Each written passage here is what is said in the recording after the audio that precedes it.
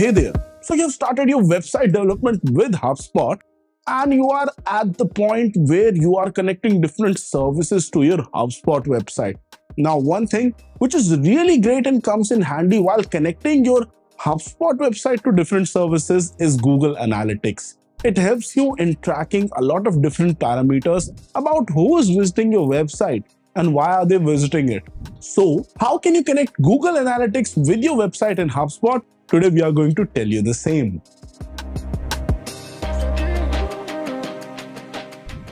So guys, in order to integrate Google Analytics inside your HubSpot website, there are two approaches. Now, one of these approaches is that you integrate Google Analytics across the entire domain. And there is a second approach as well. Firstly, let's look at the first approach. Now, in order to do so, firstly, we click on the settings icon on the top right. Here, we click on Pages inside website. Once that is done, we click on Integrations.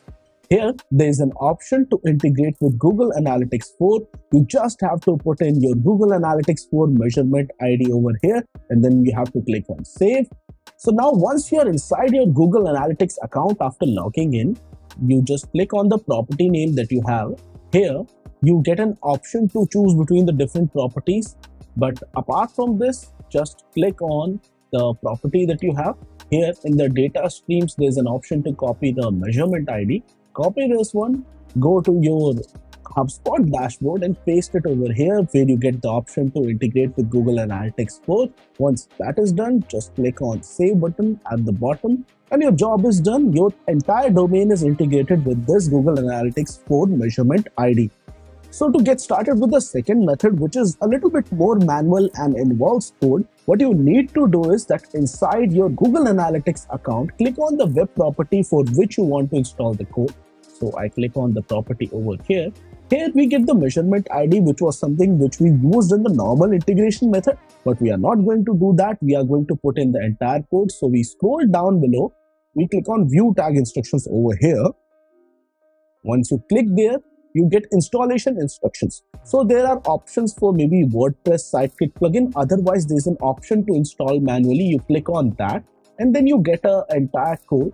You click on the copy code button and now go back to your HubSpot dashboard.